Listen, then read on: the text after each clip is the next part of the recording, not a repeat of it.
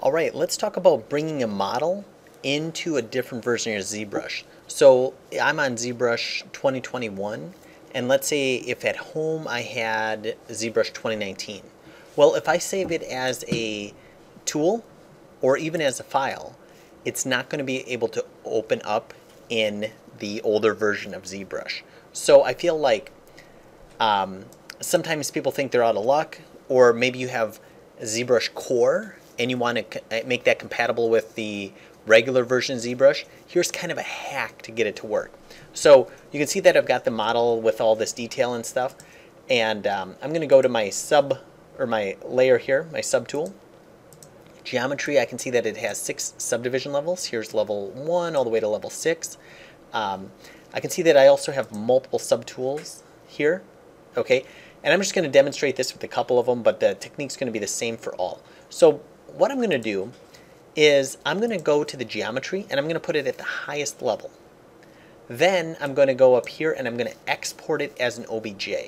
So if I go here, I'm just going to call this, go to desktop, I'm going to call this OBJ T-Rex underscore, and then I'm going to call it L6 for level 6. Okay, and then it might take a little bit of time. I can see this orange bar depending on how many polygons you have. I have 1 polygon short of 3 million. Okay, so and actually this was at level 7, which would have been I think like 13 million. So what I did is I just deleted the higher level 7 just so this time would be a little bit faster. So I'm just going to let this think all the way. Then I'm going to do the same thing for the tongue. And maybe I'll pause the video. Okay, great. It took about another 30-45 seconds or so.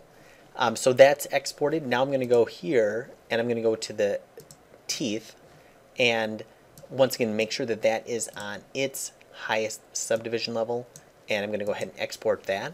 So OBJ T-Rex teeth, and that's L5, level 5. It doesn't really matter. I'm just kind of doing that to stay organized, and hit save. And it's going to obviously take some time to do that. I should mention that you do need to have access to your file. In other words, if you saved it at school or work and then you're home and you can't open it, you're kind of out of luck at that point. What you need to do is you need to have access to the file. So let's say, once again, if you're at school and you know you have a different version at home, then saving it how I'm doing, exporting OBJs, is going to be a cool trick for you. So now what I'm going to do is I'm going to go ahead and close ZBrush completely, and I'm going to pretend that I'm actually opening a different version of ZBrush. Okay, in my case, it is exactly the same version, but I feel like I don't think you can install multiple versions of ZBrush on the same computer. So I'm going to go ahead and just kind of launch ZBrush here. And let's pretend this is ZBrush 2018 or something like that. It doesn't really matter what version it is, or even if it's a ZBrush Core. What I can do, instead of going to Load Tool, I'm going to go to Import, okay, on the tool settings. And if your version it looks different, like let's say ZBrush Core, there's going to be an Import button somewhere. So I'm just going to hit Import, and now I'm going to say OBJ T-Rex L6. I can see that it's doing this, and now I can drag it in here and hit Edit. I can see that it has just that subtool, just that one. So if I want to bring in the other one, this is how I bring it in. I'm going to go to Append a star, and then I'm going to select that star, and I'm going to go to Import, and I'm going to bring in his teeth.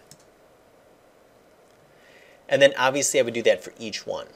Now you might be saying, well, Dave, that's all good and all, but I don't have my subdivision levels. Well, here's the trick. So if I come back up here, and I'm not sure if ZBrush Core actually has this functionality, but you could sculpt in this guy, do everything you want to do, and then export as an OBJ again, and then bring it back to school, and then you can continue. You're going to kind of have to do this hack, but here's kind of a cool thing. I can come down here to Geometry, and if I click on Reconstruct Subdiv, if I do that, it's like I'm dividing backwards. Okay, you can see it's getting less and less dense. So I'm going to divide backwards. And there, now I have the exact level 1. I can see it actually has my polygroups. And if I bring this up, actually I don't think it would have the polygroups. I think that, well actually it did. I don't know, that's kind of weird.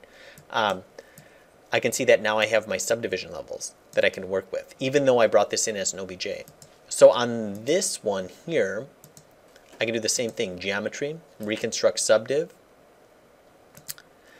I can see it, there's the teeth, and I think this one only had 5. So looks like I've got one more to go. I should mention something, that to make this work, your model should be perfect quads.